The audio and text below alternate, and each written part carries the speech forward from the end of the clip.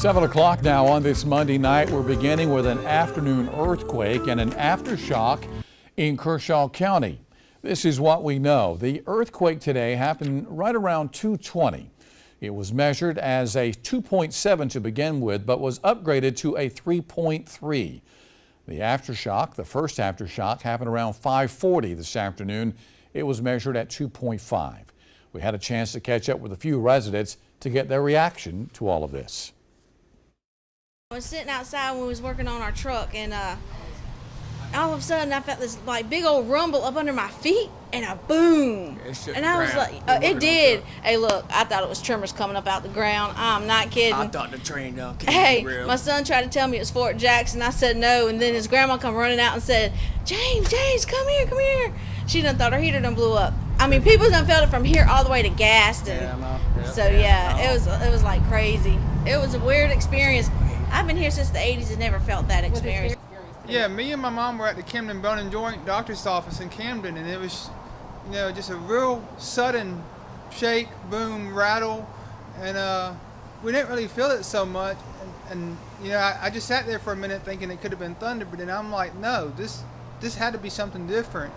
And at that minute, everybody started talking about an earthquake, and I'm like, you know what? That's exactly what it was.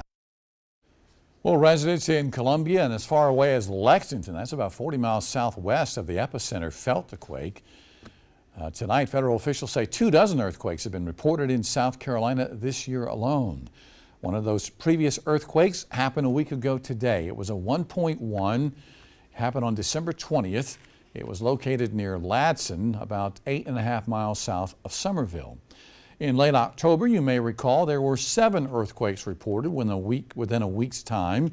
The quakes all happened around the Monticello Reservoir near Jenkinsville in Fairfield County. That reservoir powers a hydroelectric plant and provides cooling water for the V.C. Summer nuclear facility. Now, earthquakes happen throughout the state of South Carolina, but most often happen near the coast. Approximately 70% of earthquakes in South Carolina happen in the coastal plain, with most happening in the low country around Summerville and Bowman. Back in 1886, Charleston was hit by a magnitude 7.3 earthquake. It was felt as far away as New York. At least 60 people died. Thousands of buildings were damaged. Structural damage extended several hundreds of miles to cities in Kentucky, Ohio, and in Alabama. Let's talk more about that earthquake now with our meteorologist, Daniel Bonds. He's joining us now. We mentioned there was an aftershock around 5:40 or so, but Daniel, late word that a second aftershock has just been recorded in that area, correct?